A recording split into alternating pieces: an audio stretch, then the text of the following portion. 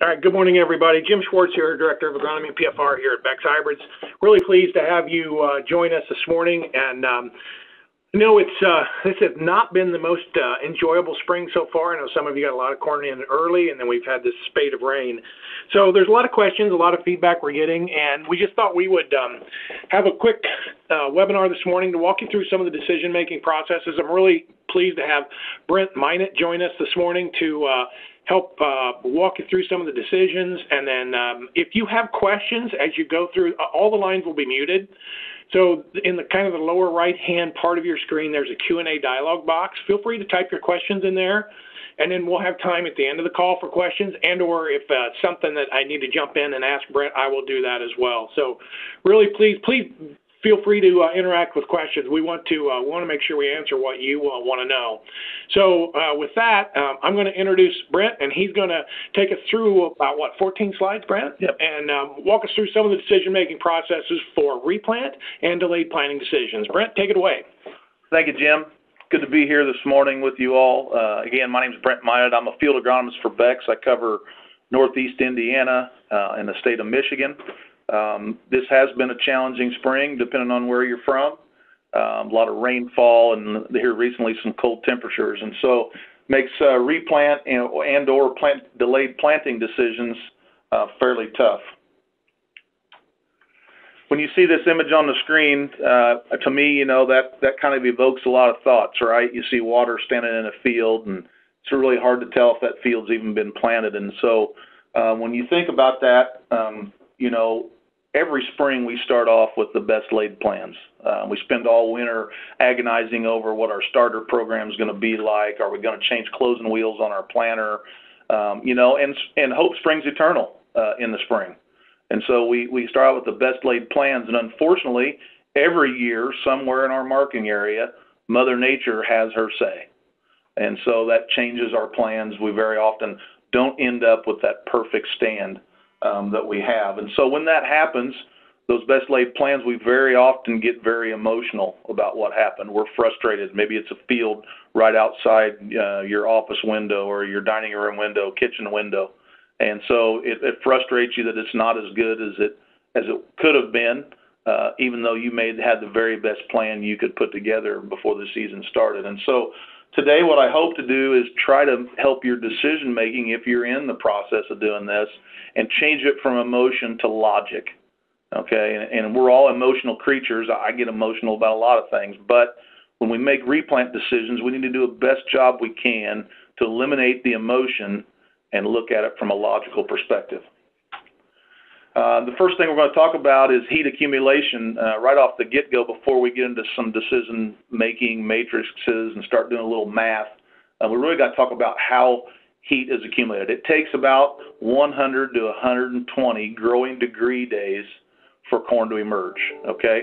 So if I look at Atlanta, Indiana today, the high forecast is 75 and the low is 51.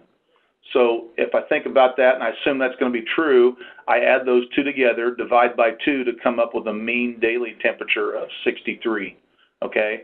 I subtract 50 from that, and that gives me the 13 growing degree days accumulation for today, May 11th. Now, if I get that every day for the next 8 or 9 days and I plant today, then corn will emerge. My point with this slide is this spring, in a lot of areas, we've not accumulated very much heat. And so some areas we've had right around 6 growing degree units per day. And so now when you do the math on that, it takes 17 to 20 days for a corn plant to emerge. And then if you throw in a few areas like where I work, where we've had completely saturated soils with no oxygen, then that even adds to the number of days it requires to get that out of the ground. So the key points of that is it takes oxygen, it takes moisture, and it takes heat to get a corn seed to emerge. And so what we have lacked in a lot of areas is that heat, and that's how heat is accumulated. And you also note, a couple notes at the bottom there in the calculation, if the daily low is less than 50, you always use 50 as your low, and if the daily high is over 86, you always use 86. And so little information about how to calculate growing degree days, but more about the fact that we have not accumulated much heat And so that seed's sitting there just waiting for enough heat to go ahead and sprout and emerge from the ground. Now, when you think about a logical decision, there's some information we need to make those logical decisions. Right off the get-go, we need to know what the original planting date was for the crop, okay? And then we need to go out in that field. If it's not too muddy and we don't need waders to get out there, we need to go out and establish what our plant stand is. Now, in a lot of fields this year that I've been in, it's really hard at this point to even know what the stand is because we're in the middle of emergence. We've got some plants up, other plants that are not. And you know, from a standpoint of looking at a seed that's not emerged yet, I can make an educated guess about whether this one's going to make it or that one won't. But really, until they're emerged and we have some sort of a final stand, it's hard to make a real good logical decision about whether we should replant or not. And so, but when we gather those two pieces of information, now we can use a chart like this. This is various charts you've seen probably, whether it's in one of your university handbooks that you get to help you make agronomic decisions. This happens to be adapted from Emerson Nafzigers at University of Illinois. And so you see various planting dates down the left-hand side and then various final stands. And so, for example, I'm going to use my cursor here. And so let's take an example here on the 20th of April. I planted corn and it's been tough, it's been wet, and I have a final stand. You see my cursor laying there on 93. And so at 22,000, planted on the 20th of April, that's obviously a reduced stand, significantly reduced stand, but I can still expect, and that cursor keeps disappearing there, I can still expect about 93% yield based upon that information. Now, obviously there's some things that would change that information. For example, let's say that 93 on 22,000 on 20th of April. Now today it's the 11th, so I go down here to the 10th of May, and what if I came in and replanted 32,000 on the 10th of May? Now I could expect about 97% yield. So I'm comparing 93 to 97. That's only 4% difference. Technically, under that scenario, I could replant. If I could replant today, it would make me money. Okay. Now replant is not free, and we'll talk a little bit about that later. But in that scenario, it would pay for me to replant. Okay. But let's look at that another way. Same planting date, same original stand of 22,000, planted the 20th of April. Now let's drop down, and maybe it's rained today, and I can't get in the field until the 20th of May. So we go across there to the 20th of May, and I'm going to seed 32,000.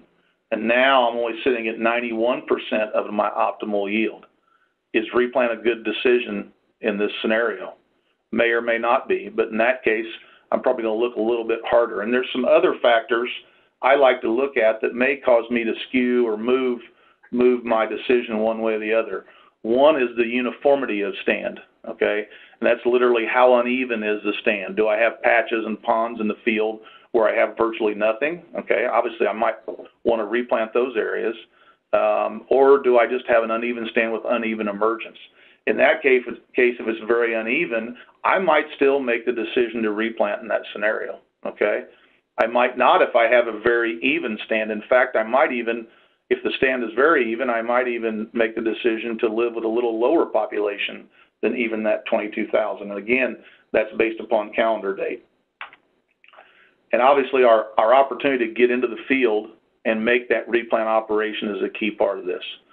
Today in central Indiana, we had a shower here last night, and we were pretty wet to start with. And so a guy in this scenario in central Indiana probably is going to be 5 days away, even if we get good drying temperatures and a lot of wind, before he can make a replant decision. And so that is going to skew me back the other way. Now, many of you have seen charts like this over the years, and you've probably said, well, this is old data. You can see it's back in the mid-90s. This doesn't apply to the hybrids that I plant today. And so that's a legitimate argument. I think you could potentially adjust some of these numbers up a little bit. We have a lot less flexier hybrids than we did many years ago. But I still think it's good information. It does give us a matrix that we can at least start to base our decision about whether we should replant or not. This information that was we had showing a lot of university data from multiple universities over multiple years is backed up in our practical farm research. This is a 4-year replant study we did at multiple locations at our PFR farms. And you can see this data was done using a 20,000 stand versus a 34,000 stand. So 20,000 pretty marginal on whether we should keep that stand. And yet when you look at this curve, yeah, if we can make a replant operation and come back in with 34,000 on the 30th of April, we stand to, in this case, over 4 years, profit by almost $100 per acre. But now let's look as time goes on. We move into May 15th, for example, still pays to replant in that 34,000 versus 20,000 scenario. What happens in late May starts to be a little less profitable. And then about June 1st, it's a wash, okay? And so many of the fields I've walked this spring and where I'm at, we've had 24, 26,000 in the fields where we can make stand estimates. And so in that scenario, my guess is that curve's going to be a lot steeper. And so we might see a time where even by the 15th or the 20th of May, it's going to pay to leave that stand out there at 24 to 26,000. If we let our emotions make that decision for us, it's not, we're going to go ahead and replant. But what I want you to think about is not use those emotions and use logic. And logic says we're going to profit the most by living with that 24 or 25,000 stand. Couple of notes on soybeans. We talked a lot about corn, and I think a lot of the principles are still the same. Very often with soybeans, it's an easier decision, and why is that? Mainly, soybeans are able to compensate for stand loss much more readily than corn, okay? Stand is very, very important in corn, not nearly as important in beans. We may seed 150,000 with a 15-inch planter, and due to a lot of circumstances, rainfall and all the challenges we have routinely, only end up with 100,000 out there, okay? And so is that enough? We lost a third of our stand. But the nice thing about soybeans is they branch out and compensate for additional spacing that you give them. In fact, on some of our seed acres a few years ago here at Beck's, we had a variety we planted at 75,000 and ended up with a 50,000 stand. Now, we would never tell you to do that, but we were trying to get more acres out of a brand new seed variety. So we planted at 75, ended up with 50, and those beans made over 70 bushels per acre. Okay, now, was that an anomaly or is that repeatable? Very often we plant beans very, very thin to get more acres and more bushels out of those for seed. So now the challenge becomes weed control. When you plant that thin, what becomes weed control? But today, looking at beans, and not a lot of beans are up in the area I work, but just starting to emerge. Certainly 100,000 is an area I would never replant, and even down to about the 80,000 level before I would pull the trigger on a bean replant operation. It's interesting that we backed that up in Practical Farm Research. If you were at one of our PFR Insight meetings this winter, we talked a lot about economic optimum seeding rate. And you can see that on the screen now. And so when you look at the seeding rate that makes you the most money, and this is a PFR proven practice, so we have at least 3 years of data that backs this up, we have found that 100,000, and that's the seeding rate. So our final stands are in the 90s somewhere, makes us the most money, okay? Now, I know today if I told a lot of you, and I shared a lot of growers this winter, that you should be seeding beans at 100, I get it. You're probably not going to do that, especially if you're at 160 or 170 or even 200,000. But our thought and our goal as an agronomy team here at Beck's and as a seed company is we favor reducing seeding rates with beans. And isn't that refreshing that a seed company would come out and tell you to use less seed? But in the case of soybeans, the numbers don't lie. And again, we're out to help you farm better, help you make better decisions, and that's why we're doing the webinar today. Let's jump in and talk a little bit, a separate topic and yet similar in a lot of ways, and that's delayed planting. You can see some images there on the screen of equipment sitting there in a rain-filled barnyard or sitting out in the field and not being able to get to the field. I don't know what's more frustrating. I've been in both positions. What's more frustrating, having to wait to plant or having your seed out there sitting in very wet, saturated soils or scenarios that make you have to make a replant decision? And so delayed planting is frustrating. We know, based upon the geography that we sell in now, that people are experiencing this in the north. I cover the state of Michigan, and I know some of the guys in Michigan, there's very little corn planted up in those areas, and there's been rain there the last couple of days. So what are the decision-making criteria? What do we need to be thinking about relative to delayed planting? And let's talk about why we worry about delayed planting. What's the concern? Why do you sit and are concerned about delayed planting? Well, first of all, we say in PFR, and really anybody will tell you, that early planting pays.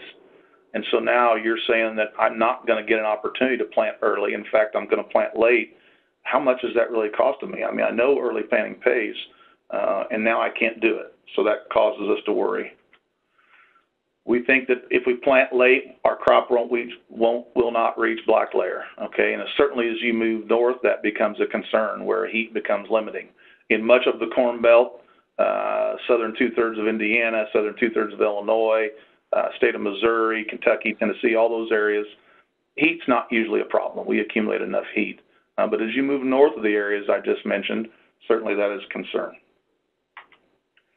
Increased harvest moisture, that's often a concern. Boy, if I plant late, I stick with the same hybrids I have, now I'm going to be harvesting 24, 25% corn when I'd really rather harvest because of storage reasons or the cost of drying. I'd really rather harvest that corn at 17 or 18%. That's certainly a legitimate concern. And the last one is, frankly, just low commodity prices. And when we have low commodity prices, we often have lower margins. And so that is a definite concern. And frankly, it should be a concern anytime, no matter what the commodity price or the margins are. We don't want to leave bushels on the table. And so that also causes us to worry about delayed planting and planting late in the season.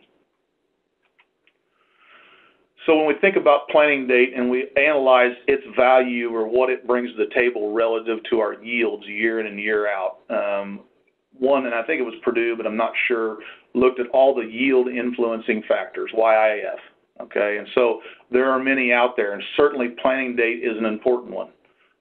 When you look at corn planted after May 1st, you see that yield potential, based upon long-term data, is reduced somewhere between 0.3 and 1% per day as I plant later and later into the month of May, okay?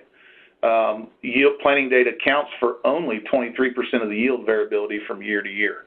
So even though it's very, very important, there's still other yield factors. So let's talk about some of those other yield influencing factors. How about weather at pollination? How about fertility? How about pH? How about drainage? All those factors play a very, very important part.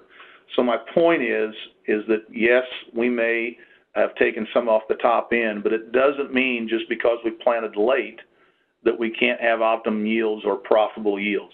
If you look at these charts, and it may be a little small depending on how big your screen is, you can see the departure from trend yield compared to the percent of corn acres planted, and this is in the state of Indiana over a 9-year period, 93 to 2012. And so to simplify this graph, basically as you move left to right on the graph there at that 0% line, and I'll put my cursor on it, you can see that as we move to a higher percentage planted, in general, that red line does increase. So the more corn planted in the state of Indiana by April 30th does equate to, on the average, higher yields, okay? But let's look over here at 2009, for example. In 2009, we only had less than 10% of the corn was planted in the state of Indiana. And yet we had a greater than almost a 10% departure from average yield, or a 10% increase in average yields that year, okay? Now let's even go over in the other graph and look at corn planted by May 15th. Again, the more corn's planted, the earlier the corn is planted, our average yields do go up, but there's 2009 again. Only 20% of the corn was planted by May 15th, and yet we had very, very high yields, 10% over the trend line during that time period. So talked to many growers, a lot of anecdotal evidence from people that says, yeah, I like to plant corn early, but I remember the year that I planted corn June 6th, and that was my best corn. And so it's an important yield limiting factor, yield influencing factor, but it's not the only factor that influences yield. And so still have the opportunity. There's no reason to hang your head and worry that I cannot have high yielding corn just because I did not plant in April. Let's talk about relative hybrid maturity. Very often, as we get later and later in the season and corn is not planted, people want to trade in their longer maturity hybrids for shorter maturity hybrids. So I want to help you understand what relative maturity means. First of all, it's relative, okay? And so it's an estimate. Very often people say, well, if the 110-day corn, does that mean it should take 110 days from emergence to black layer? Yeah, that's an estimate. We rate all our hybrids by growing degree days, and we'll do a little math in a little bit that'll depict that. But it's just relative. And in fact, when you look at the math, and as you plant later and later into the season, you can actually reduce the number of growing degree days that are required for a hybrid to reach black layer. Growing degree days, again, we talked about them earlier, very important as hybrids mature. But some math, well, you take a look at our earliest hybrid that we sell. It's a 91-day corn, 4110 V2P, and it takes 2,320 growing degree days for that hybrid to black layer. And when I compare that to the latest maturity hybrid that we sell, 6967 VR, that's a 119-day corn that takes 2,860 growing degree days. So you see about a 540 number of growing degree days difference between those two hybrids, okay? So certainly longer maturity hybrids take more. But let's take a look at why I would not be turning in my 110-day corn in central Indiana, or maybe in northern Iowa or northern Michigan. You can still feel good about planting 102 or 104-day corn.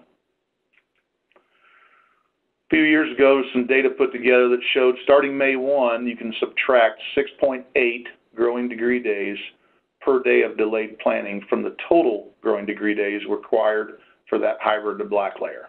Okay, so that's a lot of math there, and I'm not great at math, as many people will tell you, but let's go through an example of that. So Beck 5828, one of our top-selling hybrids, is a 110-day relative maturity hybrid. It takes 2,650 growing degree days for that hybrid to black layer. So let's take an example. I went out and planted that on my farm on May 31st. I had a good plan to get in the field in April, but it got wet, stayed wet, and I just couldn't get out there till May 31st. Okay, so let's do a little math. That original 2,650 growing degree days, I can subtract 6.8 times 30 from that. And so now I effectively only need 2,446 growing degree days for that hybrid to mature. And so as I look back at our product guide and I compare that to hybrids in there, I see that 5162A3, which is a 101-day relative maturity hybrid, takes about 2,450, so very similar. So effectively now, 5828 planted on May 31st will now mature like a 101-day corn, okay? So as you think about those decisions, and again, it's emotion that drives us into wanting to plant earlier maturity hybrids. And yet we look at logic and we do the math, we see that our 110-day corn in this scenario can perform and mature like a 101-day corn. And so I think it's not time at this point to be trading in longer maturity hybrids. We get to June 10th, then I might think about it, or even in that case, trading them in and planting beans. But a decision now is, in my opinion, is not a great decision to shorten up maturities on our hybrids. There's another reason that we don't want to change hybrids and move from hybrid A to hybrid B just for the sake of reducing maturity. There's a reason you placed or we placed that hybrid in that field, okay? It was the best fit. It met all your criteria as a grower for stalk strength, for leaf health, for all the things that you place importance on, obviously for yield, okay? We don't pick hybrids that don't yield in those fields. And so there's a reason we placed that. And so when we deviate from that plan, we may have 5 or 6 reasons we chose hybrid A. And yet when we deviate from that plan to a shorter maturity hybrid, we still might bring along, it might match 2 or 3 of those areas of criteria, but it may not match the other 2 or 3. And so ultimately, we're reducing yield. There's a great value in hybrid placement. If you talk to our hybrid placement folks or your seed advisor or your seed dealer, you know that depending on how you do the math, hybrid placement, getting the right hybrid in the right field is very easily 25 bushel difference, okay? Take a look at a plot you plant in, does every hybrid in a plot you plant in your backyard yield the same? No, there's very often, I've even seen 50 bushel difference from the highest yielding hybrid to the lowest yielding hybrid. And so hybrid placement is key. We got a lot of people at Beck's that work really hard to get the right hybrid in the right field, and so there's some value there as well that you throw away when you move to hybrids just for the sake of shortening up those maturities.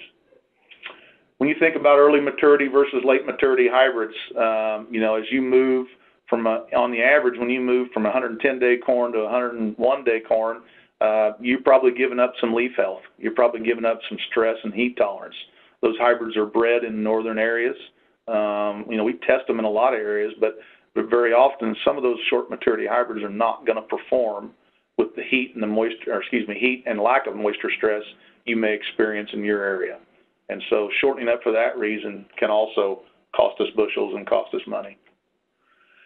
And the other news is, it's late and we're not getting the field as soon as we could. But remember, we can plant about 50% of our crop, and I talk about nationwide there, not just maybe on your farm or your neighbor's farm, but we can plant 50% of a crop in about 7 days when conditions are right. Okay. And I know it's the 11th of May, but that's still relatively early, and it's certainly better than being the 11th of June. And so that's why we wanted to have this conversation today, share with you some of this information so that you, again, make that logical decision going forward.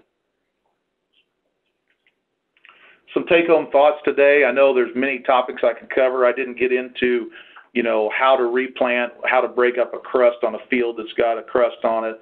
Many things we didn't cover, but I just wanted to share with you some math and some logic. Take-home things I would like to share with you today. Finish planting that first crop before you make this decision. Most of people are not done planting corn, and so I think it's wise that we finish planting all the corn before we come back and make any replant decisions. Very often, Mother Nature gives us another opportunity to have a better stand and not have to replant. I was in some fields yesterday with some growers that 4 days ago were ready to tear up the whole farm. And yesterday, things had got that much better just in a 3 or 4 day time period, some sunshine, some wind, and now we have stands out there that we think we can live with. So finish planting that first crop before you make that decision about replanting any of those fields. Make a logical, informed decision, not an emotional one. We've talked about that through the whole presentation. It's very important that you let logic rule the day. It's very difficult. We get that. I'm an emotional guy, just like a lot of you are. And so just taking the time, letting it sit. And that's another reason to wait a little bit. We tend to make those seat-of-the-pants decisions, and they're emotional. If we just give it a little time, very often logic will win over. Replant is not free. I didn't get into that. I debated where to look at the cost of replant. I can tell you, based upon data, looking at some data from Ohio State the other day, that depending on what operations take place as you replant, you're looking at $33 to $35 per acre minimum. And that's not even including the seed cost. Of course, as you know, at Beck's, a replant is free. So from a seed perspective, but from the total cost to go out there and move across that field again, potentially change your inputs or add some inputs that you didn't plan on using, it is not free. Stick to the plan. You had an original plan. It was a well laid out plan. You spent a lot of time putting that thing together. And if we go out and start shortening up hybrids or tearing up good stands of corn and deviating from the plan, then very often that's going to cost us money. It was a good plan back on April 15th. It's still, for the most part, going to be a very, very good plan on May 15th. It gets to be June 15th, then we'll have another webinar and we'll talk about that and what those decisions need to be. And again, you're not alone in these decisions. You can contact your Beck's dealer, seed advisor, or field agronomist. We'd love to come out, help you make those decisions. And I guess the thing I'd like to add here at the end, we've seen a lot of reasons maybe why we shouldn't shorten up maturity of hybrids or we shouldn't replant. Ultimately, that's your decision. Our replant is free. We're happy to bring it to you or make sure it gets in your hands. Our goal here today is not to talk you out of replant. If you need to replant, then that's what needs to happen. But we want to hopefully give you some nuggets of information that will help you make a good decision and remove that emotion from that decision to either replant or other decisions related to delayed planting. we have some questions. I don't know, Jim, you got anybody been writing some in? Yes, and if you have questions, feel free to enter them in the question box on the lower right-hand part of your screen. So we've got a couple, Brent. How should I adjust or adapt my populations for corn and bean with late planting? Do I need to change it up, down? What do I need to do there? And then the other one was, it's the question you got the other day, is starters. Do I need to change my plan as it relates to starters when I go into delayed planting or replant? Yeah, great question. As far as corn goes, because the soils are warming, I would not adjust up my corn planting population. And depending on where I was, if the field in question as far as replant on corn was something I planted the 10th of April and I bumped my population up to 36,000, let's say, for that scenario, I'd probably go back down to your normal population. I wouldn't reduce little, if any, but I definitely would not bump up. Now, beans, a little bit different story.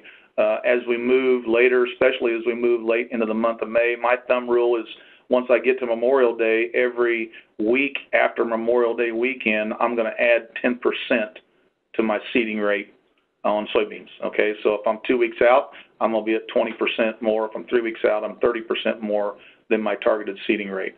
The main goal there is just to encourage more vegetative growth in those soybeans because I know that I'm not going to get that planted that late in the season. Second part of that question, Jim, was, remind me? Starter. Should I use a starter? What's the idea? So you put a starter down with corn and you planted. In some cases, depending on soil type, I kind of look at it from a soil type perspective. If you have RTK and come right back in where you originally planted, then I don't think you probably need to do that in higher organic matter soils. Now, what becomes a concern, especially with heavy rainfall in some of your sandy or low organic matter soils, is the micronutrient pack that most of you are putting in there. I become concerned about my sulfur and my magnesium, things that I had in that pop-up or in that 2x2 that probably aren't there in the root zone anymore because that low organic matter soil is not holding on to those. And so it may be worthwhile to come back in, whether it's in furrow or 2x2, with a lower amount of starter, but just enough to be a carrier for that micronutrient pack, which is usually relatively inexpensive in the whole cost of things. So. How about, Brent, question came up, what's the best way to terminate my stand if I do need to replant? Should I just rip it up if I'm a no-tiller? What are some thoughts there about the most effective way to terminate a stand? Yeah, that's a tough one. If you're conventional till, I always believe that it's good to go out there and tear it up, whether it's with a field cultivator or a disc. I prefer the field cultivator. I've seen some guys go out there with vertical tillage tools, turbo tills, and it looks like it's really doing a good job, but I've seen a fair amount of corn survive that, and so you got to be a little more aggressive than that. When you get to no-till and you start using chemistry, it becomes a much more difficult equation. You can use select, but you've got a 6-day window that you've got to wait after you apply the select. Certainly, a lot of people have used gramoxone or spike gramoxone with atrazine. My personal experience with that has not been good. The best I've ever seen, even spiking the gramoxone with atrazine, is about 75% kill, and very often I've experienced less than 50% in that scenario. So those are two options. Obviously, we can use some Assure, some grass killer to go out there. That may be the best option. It's kind of middle of the road as far as cost goes to eliminate that stand of corn. If it's non-GMO corn, it's a pretty easy decision. But if it's GM corn, there's obviously most of it are tolerant to Roundup and Liberty, and so it's tough to spray with one of those products. Not going to get a kill on traded corn. So, Brent, a question, and I think we can address this even after the webinar. One of the questions is, does the return by date change as I move, maybe northern Ohio or Iowa, or how much does it vary? Yeah, I think the big difference between, let's say, Michigan and Minnesota and Wisconsin and northern Iowa is that you're probably going to, especially in, let's say, a delayed planting scenario, is you're probably going to be a little quicker to pull the trigger on a shorter maturity product. If I'm in northern Iowa, Wisconsin, and I got some 110-day corn, I'm probably not going to wait till June 1 to flip over to something earlier maturity. Certainly, if I'm in the rest of our marking area, I can feel confident planting 110-day corn up until way into June. So, and from a replant perspective, I don't know there's any differences. I've not made any differences between what stands I would keep and what I wouldn't. Certainly you have a shorter growing season, and the biggest concern in my mind is corn, because we just don't accumulate heat in those areas, especially like in the thumb of Michigan, northern Michigan, and parts of Wisconsin and northern Iowa. Any other questions? We're going to wait just a little bit here. There's been a few questions pop in. We'll wait 1 minute.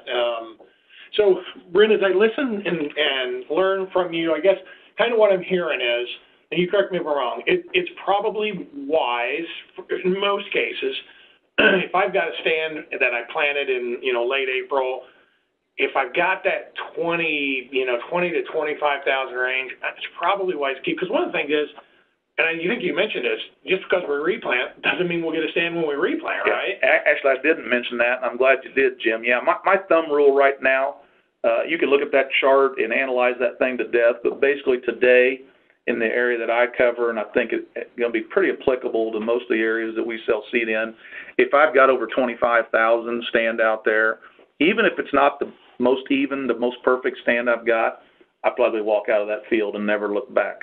It becomes when I'm between 20 and 25 that you start using that chart and analyzing the numbers a little bit and look at the uniformity of that stand, look at a lot of other factors. When can you get back in the field and make that replant operation? I'm gonna be a little tough. As we move on, a week from now, I'm probably going to start living with 23, 22, 21 pretty quick. Certainly 2 weeks from now, I'm going to live with 20 and probably have to walk out of the field.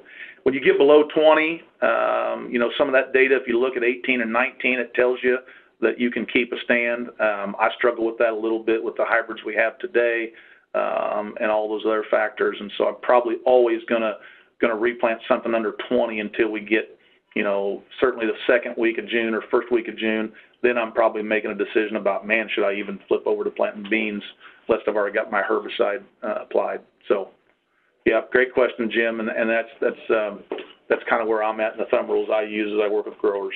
All right, we just got a question here. So what are your thoughts, Brent, on how long will that corn seed remain viable if it's got, like a half-inch coleoptile, it's not quite emerged, and it's sitting there in saturated soils? What can I expect? What should I think about there? Yeah, it's certainly different today than it was 20 years ago when I started in the seed business and was an agronomist 20 years ago.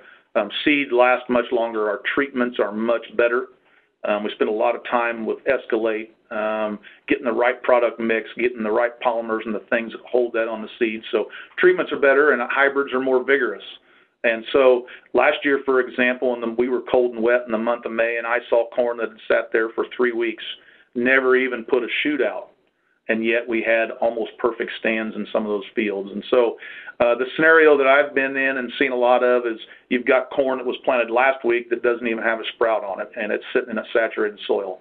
That's the seed that I'm most worried about, because that seed last week, its first drink of water was a cold drink of water, and that's my biggest concern. If I go back to the week before that, not quite as concerned. A lot of that corn has a sprout on it. Everything else the same. I would like to have that seed be emerged, or at least spiked, and I know I can tolerate a lot of cool and wet weather. In fact, we've had a frost come through in some areas, frosted corn off, but I dug it up and it still continues to grow. So it can last 3 weeks, even in wet, saturated soils. Actually, in this case, looking at seed quality in that kind of anaerobic environment, it's actually better that it's a little cool, because if it was totally saturated and warm, it wouldn't last nearly as long. Now, some people think, well, if it's warm, it's going to come up. Well, not in some of those totally saturated soils. One of those ingredients for a corn seed to emerge is oxygen. And when we're totally saturated, there's no oxygen down there. And so actually that's bought us time, and I really feel like 3 weeks is kind of that number. I've seen seed last longer, and I've seen seed get rotten before. But the kind of time and the polymers and the things we're using that hold that treatment on there, I can think you can feel very confident that 3 weeks is, and even longer, is that magic number. It's interesting. I was looking at a field here, Brent, west of the office, and we planted it before that big front came through. The field actually had 4 feet of water on it. It drained off. We started digging, and I was shocked. The seed was still firm, and we had just a sprout about maybe 1/8 of an inch long, but it was healthy. And I'll be honest with you, I thought that field's a goner. And when I looked at it, all the seeds were okay. I mean, you know, maybe it's not going to be, you know, 400 bushel field, but I was surprised. It looked like it's going to survive, so it surprised me a little bit. Yeah, yesterday I was with one of our seed advisors up around Bluffton in Indiana, and we were looking at some fields, and you know, he and I, the longer we looked at the cornfields, we realized that the amount of rainfall we had was kind of immaterial, because when you look at the weather and the heat that we've accumulated this past weekend in a great deal of the Corn Belt, we didn't accumulate any heat, at least from a mathematical perspective. And so it's not surprising that some of the seed has been in the two weeks in the ground and just has a sprout on it. And so many people think that because it just has a sprout on it, it's 2 weeks in, there's no way that corn's going to emerge. And yet when you look at it, feel that seed, it's still firm, okay? And it just needs some heat. And that's what we've really lacked. So probably the lack of heat has been the highest contributing factor, even more than the saturated wet soils, because in a lot of cases that water got away relatively quickly. So. All right, last question. Corn's just emerged. The kernel's soft, and when you squish the kernel, you know, you get that runny starch to come out of it. Will it survive? What do you think? Well, if it's emerged, then I'm not so concerned about the condition of that seed, although that seedling is still feeding some from that seed.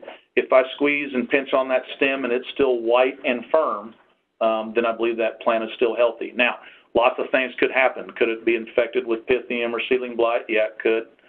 We've gone to great measures this year and added a new fungicide to Escalate that gives a step change improvement in our tolerance to Pythium and seedling blight. So that is a ways we could lose stand after emergence. But I'd much rather have a plant up and out of the ground right now during these tough conditions than I would have them laying there in wet, saturated soils and not have it be germinated. Okay, and which, to your point, Brent, means we still need to scout our fields even after emergence. I mean, there could be seedling blights or things like that affecting the stand as well. So if you got a stand, keep scouting it, because these wet, saturated conditions, it could still be something we need to pay attention to. Exactly, Jim. Very good point. So, folks, it's we promised 30 to 45 minutes. I think we've kind of hit the questions for now. Here's, I think, the take-home points from our perspective. Is here at Beck's, we're here to walk beside you through this difficult and challenging process. We've got a great team of seed advisors and agronomists. We want to help make the best recommendations that help you succeed. That's what we're here to do. We did record this webinar, and we will send it out via social media or email to you, both, okay? So you'll have a chance to listen to it, see the charts, graphs, listen to it again. We're very appreciative of your time. We know time is very valuable. If you have any questions, feel free, again, to reach out to your seed advisors, your dealers, your field agronomist. Again, we're here to help. Brent, any closing remarks? Any final thoughts? No, it's, you know, how we respond to adversity often is the measure of our character and the measure of whether we are, you know, profitable in any given year.